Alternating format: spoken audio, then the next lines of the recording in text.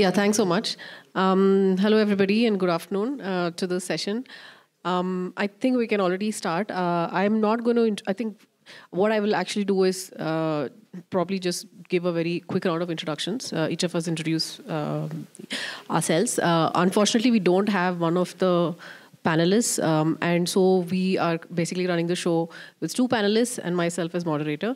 I look at financial systems design related issues, mostly focused in India.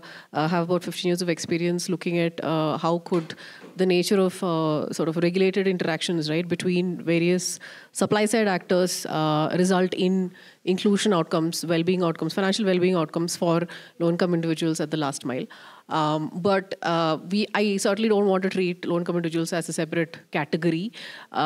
Financial services, if it works for everybody above them, that's a big challenge there to actually then think of what's the last mile looking like. So to that extent, a lot of issues that we are seeing or certain policy-related design issues that we are seeing are equally applicable to anyone else, even up the channel too. So that's really just about me. This is a topic which Consumers International has sort of very kindly sort of required of me to moderate, and I've learned a lot in that process. So I look forward to an engaging discussion. I'll request Yeok-Kyung to introduce yourself.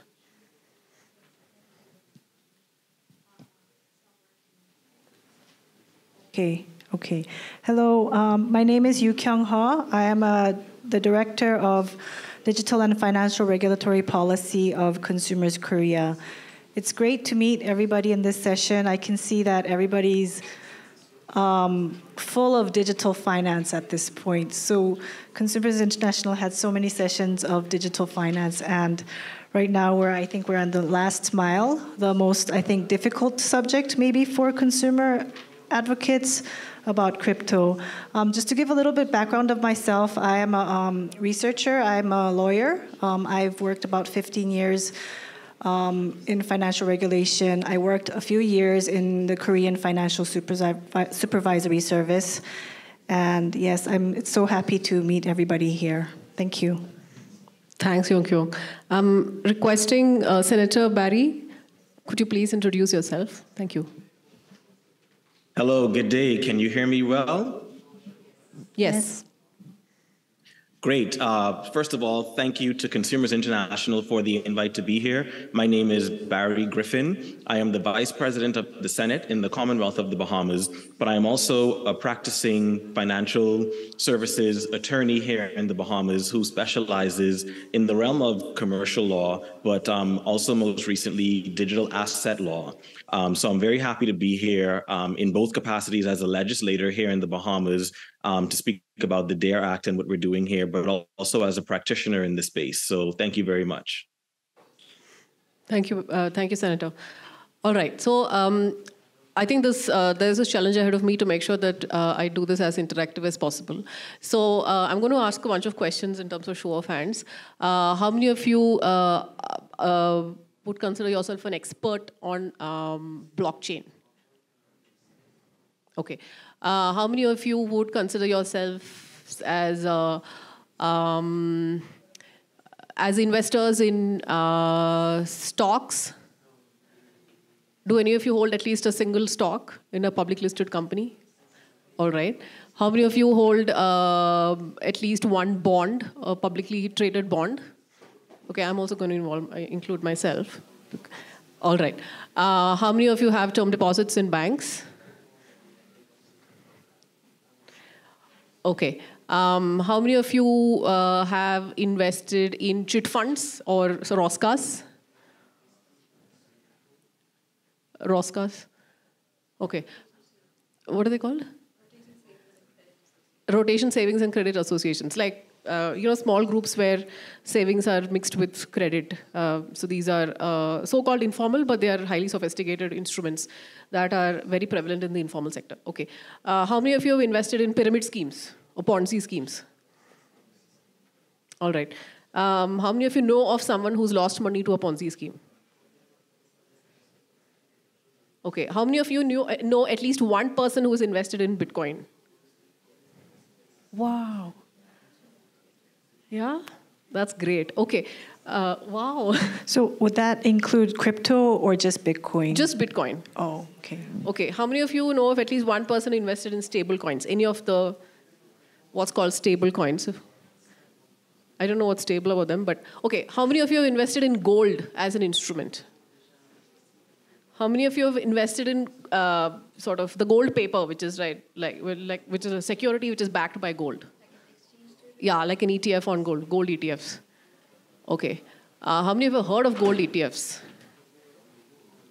Okay. All right. Okay, so that's great. Now, the question is, we've all heard cryptocurrencies. The big question is it a currency or not? How many of you think it's a currency? Okay. Sorry?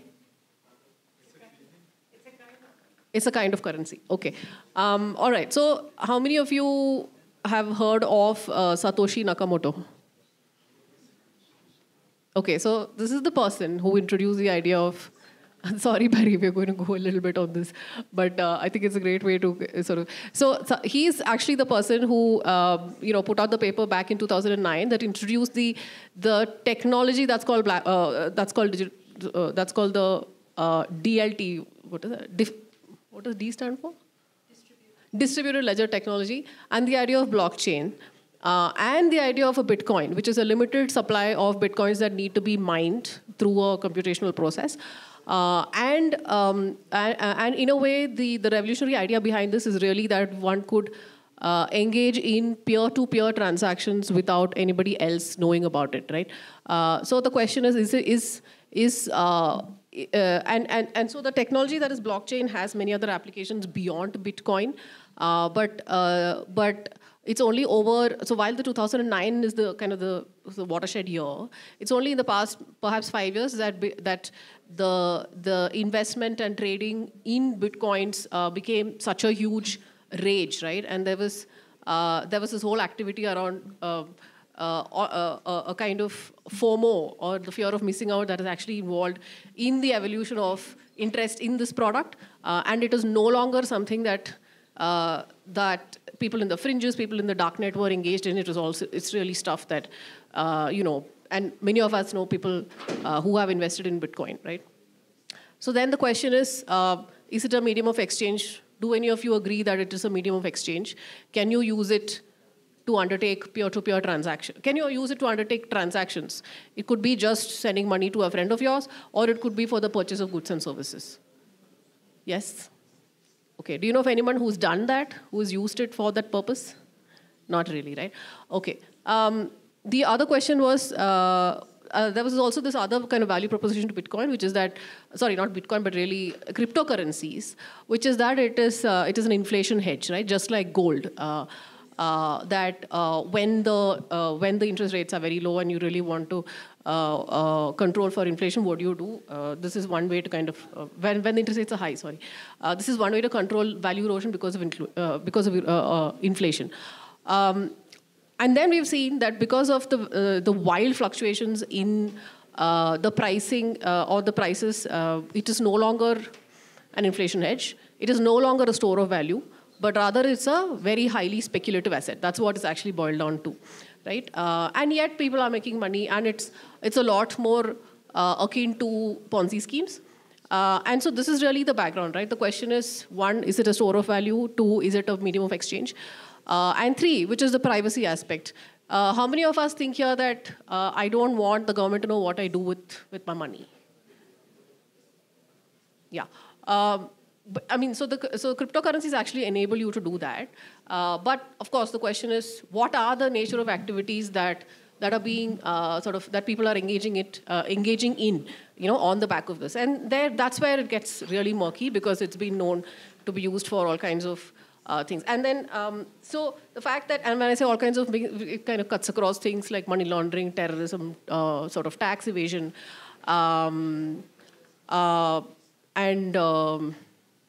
I think mostly drug peddling, hiring assassins. So there's a whole spectrum of things around there. So then, back to the question of what do we do with this, right? Many governments across the world have thought about regulating it, but we really don't know what are the big harms that we should be sort of considering? And we are talking of harms to the average consumer.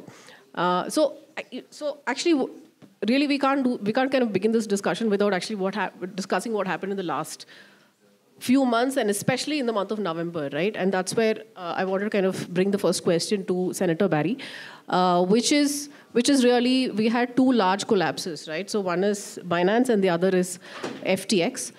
We've had sort of criminal charges against the CEO of FTX. This person is actually, and his name is Sam Bankman-Fried. He's actually expected to face even up to 100 years in prison. And so the question is, what is so criminal about what he has done? The second is really Binance, where it's not criminal charges, but really, I think the SEC in the US has really fined, I think, up to 4.3 billion USD, as well as a $50 million penalty, a personal penalty on the CEO. And now the question is, Senator Barry here was, and so the FTX, in fact, is an offshore exchange that was registered at the Bahamas. And he was really in the middle of that. His government actually brought about a slew of measures. But so, Senator Barry, the question to you is, what did you kind of recognize as the very important harms that have manifested or potentially are going to manifest, which you think are important in your government's response? And perhaps if you could talk about what those responses were, that'd be great. Yes. So thank you for that. I think that's actually a really great segue. And this type of conference is really the ideal conference to speak about those issues, because at the crux of it and the foundation of it, what happened with the whole FTX debacle and collapse was essentially consumer harm. There's lots of other words sort of flowing around, but at the core of it, it was real big consumer harm. So, unless you've been living under a rock, I think everybody knows what happened with FTX. The CEO and founder of FTX has been indicted, charged, and found liable in the United States for a plethora of charges, but the main ones being essentially fraud. Defrauding investors in the various companies, as well as defrauding their customers. And so at the base of it, it was fraud. As a legislator, when you try to legislate a space like cryptocurrency, like digital assets, that's very new. You have to understand that it's sort of a living, breathing sort of organism, the sort of legislative framework. When the Bahamas in 2019 passed the DARE Act, the Digital Assets and Registered Exchanges Act, it was one of the first countries in the world to do so. So at that point, it was still very new and fresh. And so now looking back with some perspective on what has happened with FTX, what has happened with a few other companies, countries like the Bahamas, we are now in the process of amending these legislation. And so what you would see now that what we're doing I'll first talk about the immediate response to FTX. And so within about 2 days after the allegations were revealed on FTX, and there was essentially what in other instances you would call a run on the bank, a run on FTX, the Securities Commission of the Bahamas, which is the regulatory body that oversees digital assets in the Bahamas, essentially stopped all operations of FTX immediately. And so the Bahamas was sort of widely praised for the very quick and decisive action. But what a lot of people did not realize at that point was that FTX was actually a group of companies, over 100 companies, and only one of those companies were registered and regulated in the Bahamas. And so the Bahamas really only had regulatory oversight of FTX Digital Markets, which was the Bahamas-based company. There were over 100 companies that were in over a dozen other jurisdictions. And so one of the things we're seeing coming out of this space is the very complicated corporate and financial structures that these crypto exchanges use. And so that wasn't exactly known or widespread beforehand, but in the wake of the fall of FTX, we see these things. And so now we see and have a sort of deeper understanding of how consumers can be harmed in that context with these very complex structures that are heavily regulated in other industries. But because crypto is so new, it hadn't been as heavily regulated. And so here in the Bahamas, we're actually in the process of a review of the legislation that would have governed FTX. The review actually happened way before the FTX collapse. And so here we always see legislation as sort of living and breathing. And so FTX and that situation kind of promulgated us to kind of speed up any amendments. And so in fact, we anticipate that by Q1 of next year, we would sort of pass these amendments in Parliament. But at the core of these amendments are really three things: a more robust risk management regime, consumer and investor protection, and market growth and innovation. And so just touching on consumer and investor protection, the regulatory framework concerning custodial services will contain several new requirements, particularly the segregation of client assets from assets belonging to the digital asset business or other non-client assets. There'll be a more robust framework regarding maintaining separate accounts to ensure clients are insulated from creditors. And where client assets are held under an omnibus agreement, the custodian or wallet provider must maintain appropriate procedures to be able to identify the digital assets and transactions belonging to each individual client. That's going to be a mammoth task for exchanges because there are thousands and thousands of clients all over the world. But we do feel as though these procedures need to be in place. And these are analogous to what financial institutions around the world currently have to do now. There will also be more robust approach to protecting other client interests. And so, for example, for digital asset businesses that are providing custody or custodial wallet services, such as in relation to their ability to return client assets, they have to maintain procedures to ensure continued safekeeping and accessibility of digital assets in the event of unexpected disruptions. And there are a ton of required client disclosures around that. We've also sort of gonna buttress the client disclosure regimes. So there needs to be a summary of terms of the client agreement, details regarding staking protocol, details of how the digital assets are staked, details of rewards or interest to be earned through staking, details of any penalties, and a whole sort of robust regime. So I won't go into the whole sort of details of the bill, as it is very voluminous, but it kind of gives an idea of what we're grappling with here in the Bahamas in terms of the wake of the FTX fall. I think based on how the court case is going, it has been shown that the original DARE Act was sound and did do sufficient protection at the time. However, there was information that no government would have known at that point. And let's be real, the reality is that no matter what laws you have on the books, there will always be bad actors. And so it's the job of the regulators to use the legislation in place to monitor very closely these companies, because bad actors exist in every jurisdiction, in every industry. And so legislation must keep afoot in terms of consumer protection so that when harms are identified, legislators need to be quick in identifying what those harms are and legislating for the future. And I think that's what we're doing here in the Bahamas. Thank you, Senator Barry. I'll come to you with more questions, but for now, I think I'll turn to Yokyo. Could you maybe talk, and I know that there's a lot of work that you have sort of undertaken. What are the kinds of harms that you're seeing manifest in sort of all of the activity around cryptocurrencies? And could you please share what you found? Sure. So Consumers Korea, we did a research of our consumer complaints database on cryptocurrencies from dating from 2019 to 2023. And I originally presented this piece of research at the World Consumers' Rights Day at Consumers International a couple of years ago. But the things really haven't changed. So essentially the risks that we see is that crypto is the Wild West. It is still the Wild West. Many regulators have started to step in this space, But in terms of consumer protection, in terms of marketing of crypto, or in terms of fraud and scams that are surrounding crypto, there is still a very lack of regulation, very opaqueness on how exactly the regulations will protect consumers. So one of the main risks that we saw was we've seen during the past few years is the volatility in the market. So crypto, basically, we've all seen it. We've all seen the crashes. We've all seen FTX failing.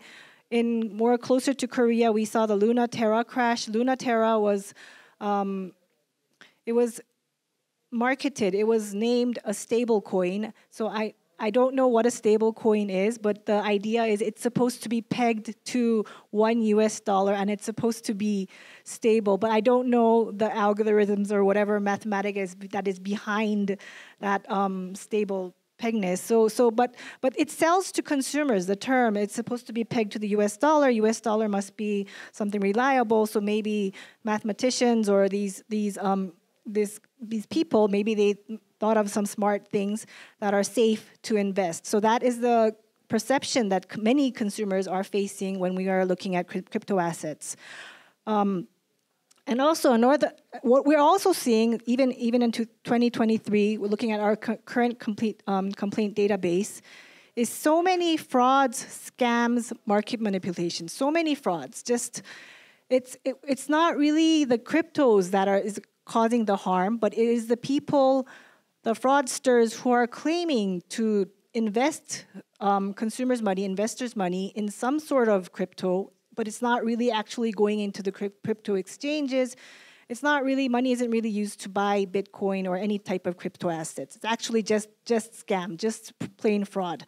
But just because crypto is like, it's marketed as a stable, immutable and transparent, decentralized, I don't know, democratic way of money, a lot of consumers in Korea, elderly people, young people, they all jumped into the market in 2021, 2020, and we see a surge of consumer complaints in 2021 and 2022. So the range was about 200, 300 per year, but in the year of 2021, was when Korea saw a huge crash in the market, we see a jump of 700 complaints. So more than twice complaints during that year when there was a high level of market volatility. And another aspect that we see is a lack of transparency. So it's a classic information asymmetry issue. So we see this in traditional finance, even in securities, or when we look back to the global financial crisis, there was the derivatives, the CDOs or the CDSs that American investment banks made, but investors couldn't understand that, and we see that again in the crypto asset investment world. And because we really don't know how this works, we don't know the so-called white reports, white papers. Yes, we don't know what it is. How many of you have actually read a white paper? I'm curious. So could you understand what? Oh, okay. Okay, interesting. Okay, thank you. I'll learn from you how to read it then. But in reality, consumers really don't read this. They get information from social media, from Facebook friends. That's where they get their information, and they don't really know what they're getting into. And another thing that we find is accountability gap issues. So crypto is marketed as decentralized. But for consumers, for consumer complaints, we talk about consumer redress, we talk about who do we complain to when the product goes wrong. So that is one of what we are most focused on as consumer organizations. How do we help the consumers resolve their problems, their issues in any sort of product? But for these crypto, so it's decentralized, and who do you go after? Do we go after the exchanges? Do we go after, I don't know. Along the blockchain, it's supposed to be transparent, so we could go, I don't know, theoretically to anybody, but really it's really hard to understand, and we really don't know where to address our complaints. And another thing that we see is the vulnerability of the consumers that engage in this space. So in Korea, there were reports that said that the young people, the crypto investment age was like the 20s, 30s. So back in the crypto boom, there were investors, they didn't have enough money to buy real estate. They didn't have money to buy a house, and there was a huge housing price boom during that period, and a lot of people were feeling the FOMO, fear of missing out. They needed to, there was a huge inflation, they needed to earn money, but the only accessible form of investment was crypto because it was so accessible in small amounts of money. So those are the risks that we saw in Korea, and I will leave it at that, and let's hear from other panelists. So I think, yeah, so I mean, the question to Senator Barry, right? You talked about a whole bunch of sort of requirements, which sort of regulatory requirements, which seem to be very similar to, say, for example, in the investments fund business, in the securities markets business, right? Issuance of new securities. But is it right if I conclude that literally anybody can issue a cryptocurrency, right? A new coin, which is not backed by anything. In fact, it has no intrinsic value. Unlike, for example, in the Bitcoin, yes, you could say, well, technically it has no intrinsic value. It's not even pegged to gold, right? So I just wanted to know, what are the nature of, are there any capital requirements in terms of an entry barrier that you've thought of? How are you thinking about this? Yeah, so I think you actually hit the nail on the head. And so what in the Bahamas, what we're doing is we're finding that digital asset businesses are just like any other financial services business. And so the regulatory regime that you see in the Bahamas very similarly sort of aligns with what you would see for investment funds, for example, or requirements that you would have for banks. And so there are different capital requirements. And so the first version of the DARE bill, it did not have a capital requirement because, again, at that time, it was a new industry. It was actually thought it was for small investors and, you know, the kind of idea that it was young people starting out with nothing that was sort of getting in this business. And so the idea of putting capital requirements at that point, it was put in the legislation with the ability for the government to then say what the capital requirements would be in the future. And so there wasn't a particular number at that point pegged. However, with the amendments to the DARE Act that are coming, we do anticipate that there will be capital requirements. So the government hasn't released that amount yet, but the idea is that for different types of digital asset businesses, sort of aligned in what you would see as your type of consumer base, the amount of volume you anticipate, what the coin or the asset would be backed by, et cetera, the capital requirements would be based on that. And so, again, we have found in learning through this process that these businesses are essentially like any other financial business, and they should be regulated as such. And so there are provisions for capital requirements. There are also provisions, for example, for fit and proper persons to operate the business. My colleague here spoke a lot about what I termed as bad actors, but again, the idea was that anybody could start a crypto business. And so because we now realize that these are at the very core financial services institutions, you have to have qualified people, you have to have honest and reliable people. And so in our legislation, there's an entire regime of who can operate a crypto business and a fit and proper person. And the Securities Commission of the Bahamas is the entity that sort of vets those persons to ensure that they're fit and proper to carry out a financial business, essentially. And so the question is, okay, so we've just talked about sort of entry barriers to running a business, an exchange, or an investment fund that is based on crypto. I just want to kind of move on to the question of the investor itself, right? And so we have typically we have a lot of sophisticated investors that are coming in, putting in money. I think some of the large financial institutions, sort of cross-border multinational companies, which have all started their sort of crypto desks, which have all started their portfolio in cryptocurrencies. But the question comes down to if you're not a sophisticated investor, if you're not a wholesale investor, you are a retail, unsophisticated investor. What should the nature of investor protection be in this case? So Yokya, maybe you could talk about some of the measures that you're seeing in different jurisdictions. Because really the investor here is someone who does not have the buffer capital to fall back on, right? Like if money gets lost. So how do we think of this retail investor as one among the universe of investors who is out there trying to invest in crypto? Yes, so I did a survey. This is just a separate from our consumer research survey. So just to give a little background, South Korea has passed a cryptocurrency protection law. So it's called the Korean Virtual Asset User Protection Law, and it includes many elements that Senator Barry just said, like the segregation of assets, more like bank-like prudential regulations are in place in the law. And also, it has a securities-like regulation. So, for example, it regulates market manipulation, it regulates unfair transactions, it regulates disclosure and such.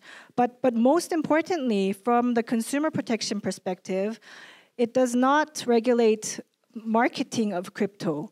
So, marketing rules, I mean, like, if we look at the securities regimes or security regulations, normally the marketing principles would include things like principle of suitability, principle of adequacy. Does the investor have the experience to actually engage in this very, very risky investment? And also there is a duty to explain the financial product to the consumers. And there's like prohibition of misleading statements or unsolicited recommendations and such. So there's a huge, very robust consumer protection, investor protection regimes in traditional securities in most jurisdictions. But we don't see that in the Korean crypto law. And so if I look at across the jurisdictions, I am not an expert in EU law, so if there's anybody who has background from the EU, they could explain. But for example, EU has a markets in crypto assets regulation, MiCA regulation, and it does have a suitability rule.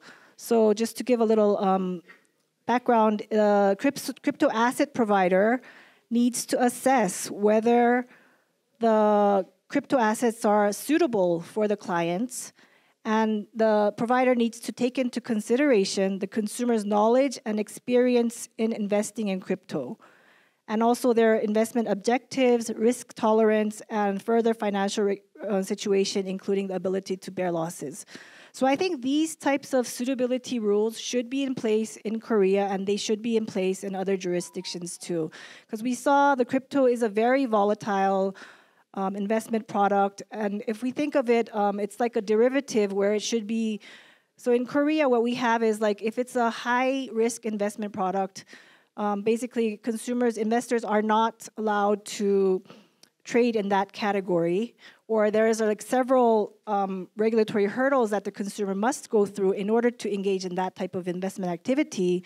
But for crypto, the only regulation was actually minors cannot trade in crypto. So that was the only regulation that we had. But anybody else who could open a bank account in Korea, who could link their bank account to a crypto exchange, anybody could trade in it. And that's what I think caused the huge loss in 2021-22, and that led to a lot of consumer harm. So yes, I do think that there should be some suitability rules, marketing rules in place, and we are seeing regulators discussing this in several jurisdictions.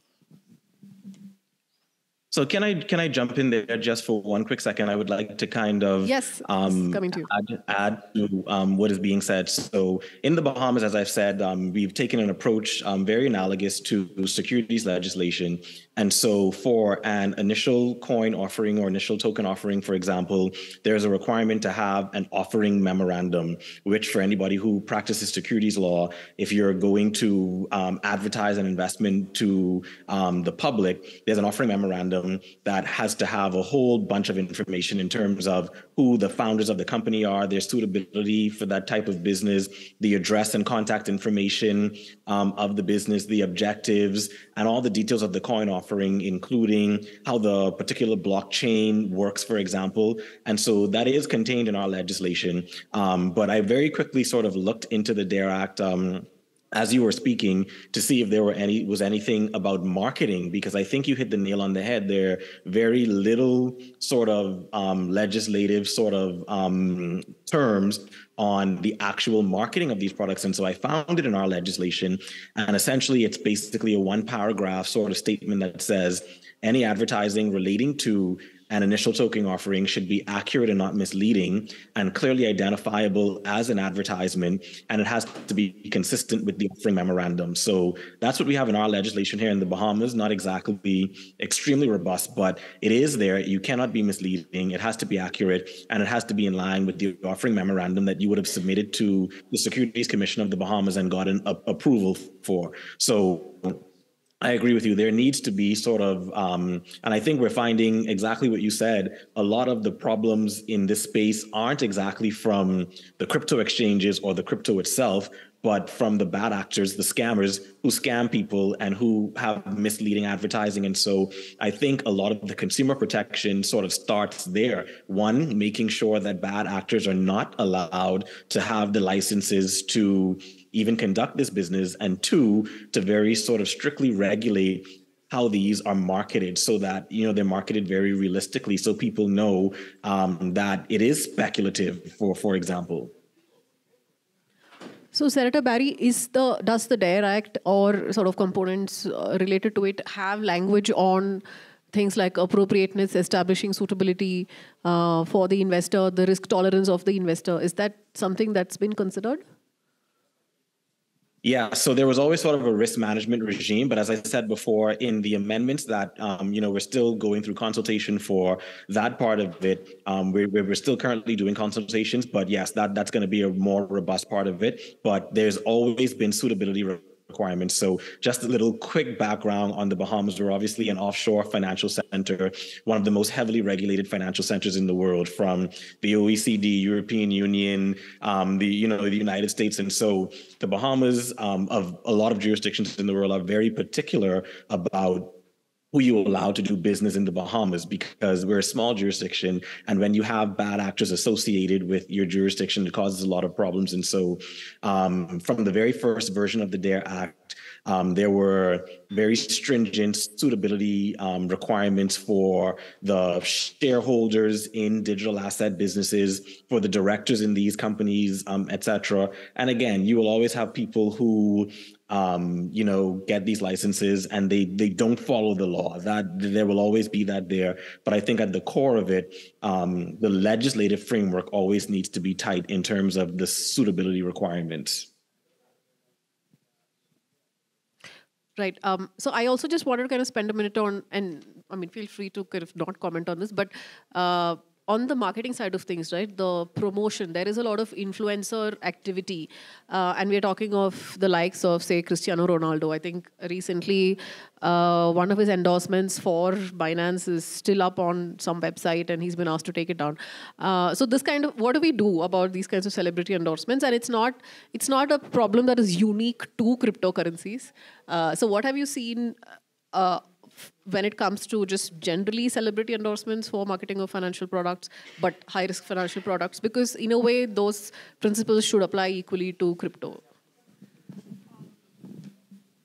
So in Korea, there's a huge backlash against influencers who were marketing products, not just financial products, but just marketing products without disclosure that they're actually receiving fees, promotional fees from the companies.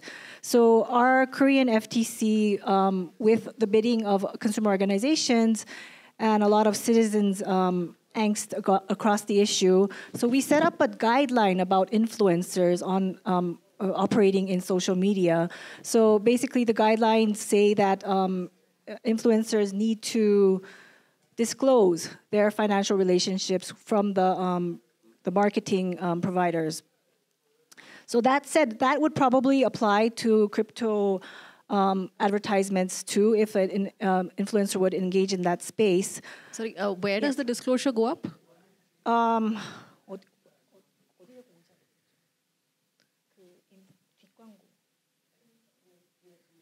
So if it's a YouTube, then a YouTuber would have to disclose it in the beginning of their yes, yeah. Page. So this was like funded by Binance, and I'm talking whatever I'm saying, whatever I'm promoting is funded by somebody, for example. So that's and it's I think it's supposed to be noted in if it's social media, it has to be posted somewhere like that.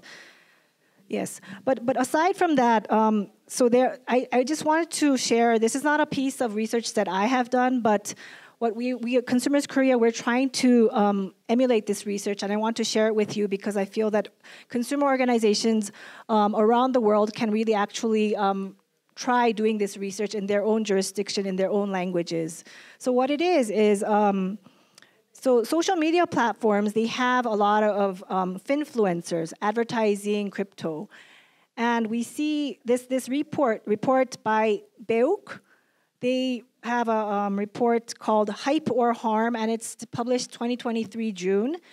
And it says the Great Social Media Crypto Con. So it highlights the advertising that is happening on social media, and it captures a few examples, and the report essentially calls for social media companies to strengthen their policies prohibiting crypto or financial advertisements in the social media and police them better. And another way, another thing that the report highlights is that we don't even need crypto laws to enforce this type of bad acting. We can just rely on our traditional advertisement laws, consumer protection laws that each jurisdiction might have. So I think that this is one of the activities that I ask actually consumer organizations to join. So Consumers Korea, we're planning one to do this in Korean, in our Korean language, and looking into our social media. So it would be great if maybe Consumers International can gather all the results so we can share how crypto is advertised throughout globally. Thank you. Okay, so now we're going to kind of slightly shift gears because the sort of the third panelist that we had, Victor, was supposed to really talk about other use cases of blockchain, but so not really cryptocurrency, but really this is the technology that powers the cryptocurrency, right? And so there are I believe several efforts, especially in Africa, to develop blockchain-based, blockchain-linked e-IDs for individuals across sub-Saharan Africa, and we are talking of I think 500 to 700 million individuals, right? And that kind of a system then becomes available to governments, financial services providers, banks, non-financial services to really sort of use in order to identify, in order to complete KYC requirements of individuals. And the fact that blockchain is immutable itself means that it's tamper-proof. So that's a really a very, very high impactful potential use case, right, for the technology itself. But I just wanted to also talk about, and sort of like, Senator Barry, feel free to talk about similar use cases that you want to, but if you don't want to, we can really talk about tokenization within financial services itself. But over to you.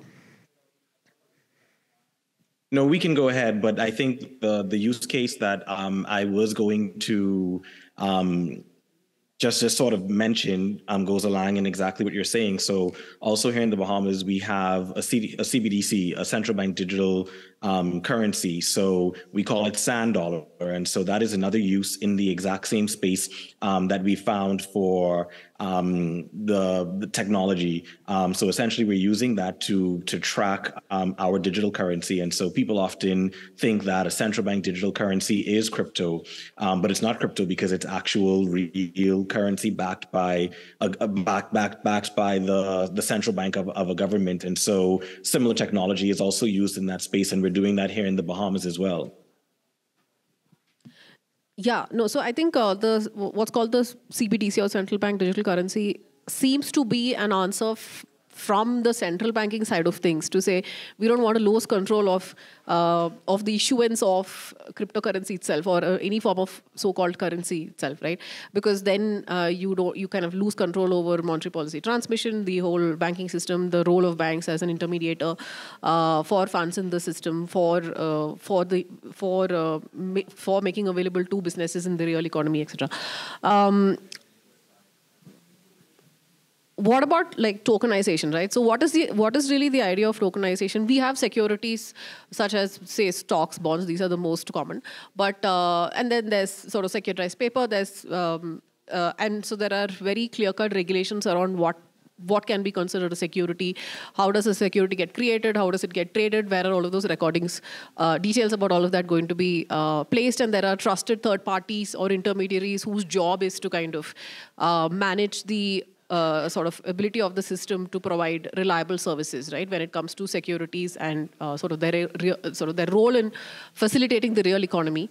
And the idea of tokenization, and of course, for doing this service, there is a fee, and that fee is really the transaction cost in relation to trading in securities, investing in securities, issuing securities, right? So then the question is, what is tokenization? Which is really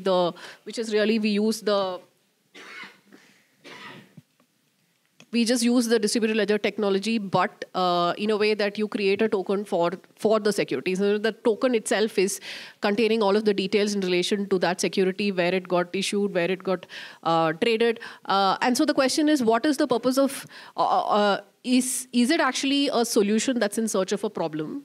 The whole tokenization in financial services. Is there value to applying this solution of tokenization into,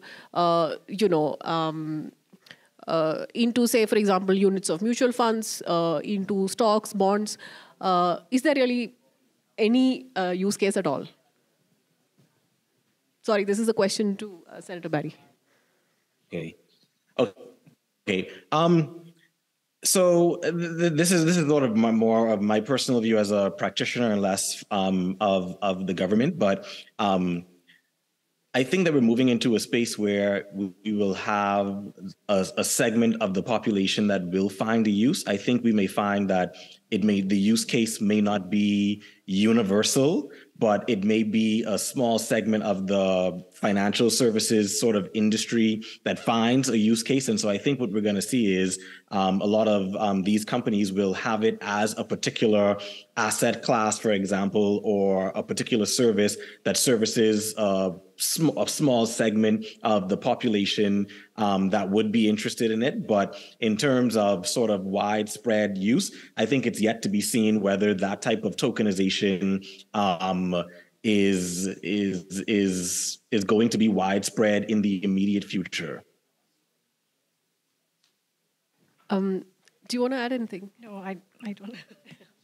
All right. So I think that's really about it in terms of what we wanted to discuss. My sense is that the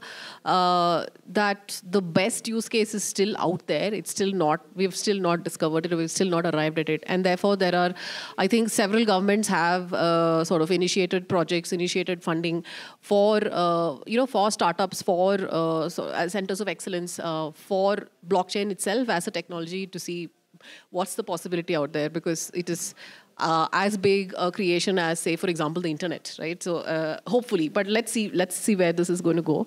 I just want to open it up. Are there questions that are there from the audience that we could discuss?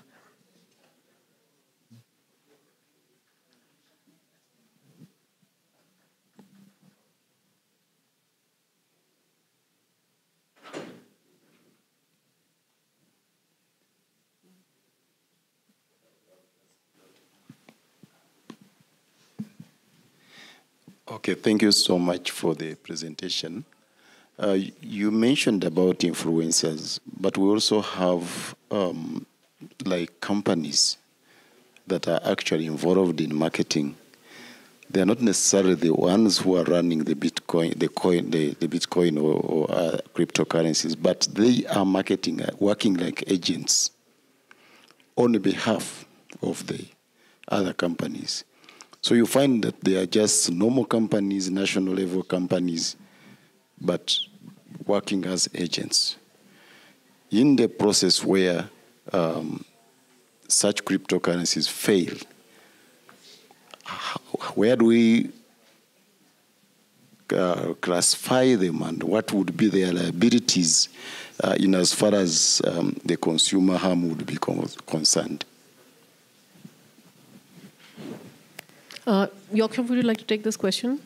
So did you, I didn't understand well. So his question is essentially, what do you do about third-party sort of service providers whose job is to sell the cryptocurrency? So as intermediaries to an exchange, for example, or to a cryptocurrency-backed investment fund, right? How do you make sure that there is liability that's going to continue on such intermediaries if there is a crash in value, or if the cryptocurrency just goes bust, right? It just disappears. So that would go to the prudential requirements that Senator Barry mentioned, and also what some legislation has in place. So basically, if it's a financial institution, if we come from the traditional financial regulation, there are measures to make sure that that financial regulation has the money that the consumers have put in. It could be deposit insurance, it could be reserve requirements, it could be some minimum capital requirements. There are several measures to do that, but the way I understand crypto is that there are many, many actors that are not yet regulated in that sense. So if that actor fails, if that, like for example, FTX, if it goes bankrupt, if the owner stole all the money and moved the money to a different account, it is a crime, but there is no way that the investors can recover their money. The money's just gone. It's just it's not a financial institution. It's not regulated like a financial institution in most cases up to now, but more and more countries are trying to bring those types of regulations in place to prevent that from happening. That's what I understand. Yeah, no, I think your question is so relevant even in the non-crypto world, right? When you have intermediaries trying to sell products, the question is, do you send money to this intermediary who then goes and invests in your name? So essentially, this intermediary acts like a deposit-taking entity, but is not a deposit-taking entity. It does not have the permission to do that.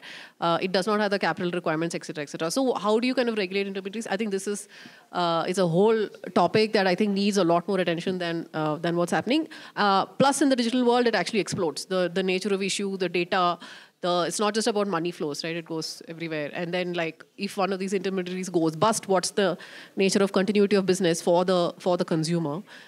These are very important questions. Jayashree. I'll just add to that. Yeah, please. Respond. Please go ahead. Sorry, Senator Barry, you wanted to comment? Oh, sorry, yes. So I'll just add to that very briefly. So to the person who asked the question, I absolutely agree with sort of basically the basis of your question, that we found in the Bahamas that these sort of companies have very complicated structures, and often they do sort of siphon off the marketing of these instruments to other companies. And so I do think that there needs to be a robust sort of framework to legislate the marketing of these. But just to let you know what we do in the Bahamas, digital asset businesses are defined in our legislation, and only digital asset businesses are allowed to advertise digital assets. And so where you have a third-party company advertising for the digital asset business, the digital asset business is responsible for the content of their advertising, and they are liable for that advertising. And it has to go in line with the offering memorandum and the advertising requirements, as I said before, in the legislation. And so that's how we sort of deal with that here. I do think that there's room to make it a bit more robust, but at the core of it, the company that is regulated, the digital asset business, retains liability for the marketing of its products. Thank you. That's actually very, very relevant here. Jayashree. Yeah, quick question about finfluencers and what you said about the fact that they have to say upfront that they're sponsored by a certain company. To what extent have you seen consumer trust then lessen as a result of that disclosure? Because it's almost like any other disclosure anybody would make, but we don't know if that's actually impacting consumer behavior. Or do you have research to say that it does? So I was going to ask our staff, but we don't have any research on how those disclosures impact consumer trust on the influencers or not. But the sentiment in Korea, at least, I don't know if it resonates with other jurisdictions, but the sentiment in Korea was undisclosed advertising angered the consumers a lot. So there was a huge backlash. The influencers, their subscribers, followers dropped hugely. Their business, whatever they were promoting, failed, and they were they were just banished from that social media for quite a while. So that it was greatly publicized negatively, and that brought the regulators to step into that space. So that's what we see in Korea, but I'm not sure how it would work in other jurisdictions. So thank you. Thank you. Okay. So, can I have a question to the audience? Because yes, please. Because I know I recognize from the audience, so many of you work in think tanks who work on international finance issues, work on financial regulation, and so I have been trying to find more examples of marketing regulation of crypto in the international space. So what I've seen is, so for example, the BIS, they talk about prudential standards. They talk about the risks of financial institutions investing in crypto. They don't talk about consumer risks, right? And I know the FSB or the World IMF or whatever, those financial IFIs, international financial institutions, they all talk about stability, and we need to keep the financial system safe, and cryptos, whatever risk is building in the crypto world might have implications in terms of financial stability. So I see a lot of research papers, principles, proposals in that aspect, but what I don't see is marketing. So in the international, standard-setting world or international financial organizations, are any of you know of these discussions? So what I have identified is the IOSCO, FSB, OECD. They have produced a few research on this topic about crypto marketing and specifically crypto consumer protection aspect.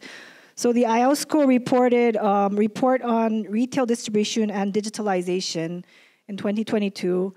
FSB did something about crypto asset regulation, and the OECD, I think, has the most relevant in terms of consumer marketing.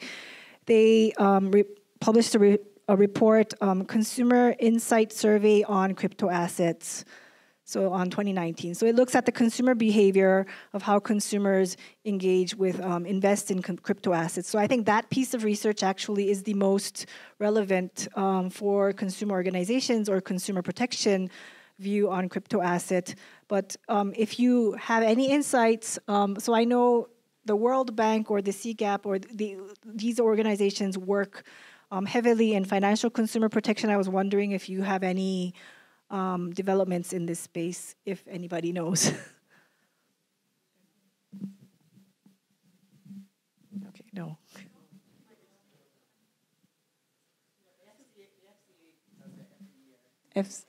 In the UK. Uh-huh. About crypto asset investment behavior. About the behavior of consumers, so where... Uh-huh. Yeah, the reason we did it, we were talking about it Yes. yesterday, was we'd seen a lot of regulators going in with regulating crypto, but I was in charge of the policy at the time, and my concern, one of the biggest effects of regulating crypto, what we saw in Japan, was actually an increase in the purchase of crypto. Yes. So before we dove into that, we just wanted to see where consumers were at, and we actually found that consumers in the UK were relatively risk averse when it came to crypto, and so we tried to follow, and so that tracks where the source of how they found out about the asset, but also how they engaged with it, what they perceived it to be. Was it a speculative investment? Was it like a pension? Was it a payments rail? So yeah, I think they've done it 3 or 4 times. But I don't think we've got CGAP in the room as well. Have you done anything on crypto?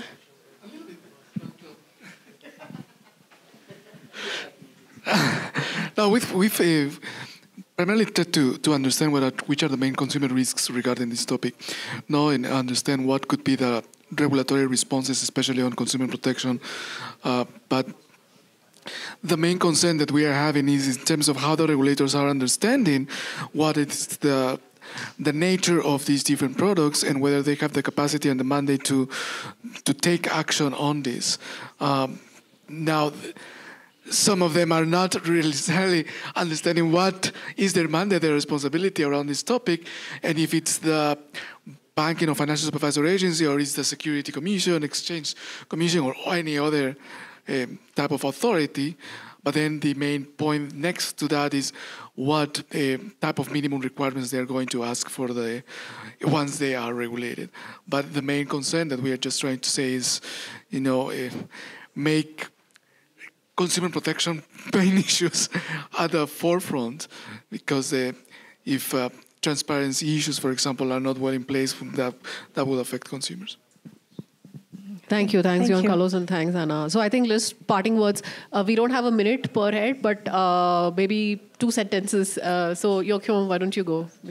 I would love to see more consumer organizations producing research about consumer insights, investor insights in their own jurisdiction. And I would like to see more international organizations, standard setters working in this space, creating standards and such. Thank you. Senator Barry? Yes, I just want to end with how I started by saying that my view, and I think our view here in the Bahamas, is that these types of legislations are living, breathing creatures. And I think with an industry like crypto that's growing very quickly and rapidly and changing literally by the day, I think organizations like Consumer International and other consumer protection organizations sort of need to be on the feet of legislators and regulators to constantly update and elevate legislation so that consumers are protected each step of the way when new products are created, when new services are created, when new things are discovered, so that the consumer doesn't lose in the end. So that's where I would leave it at.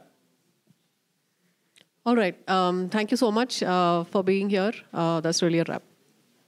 Thank you.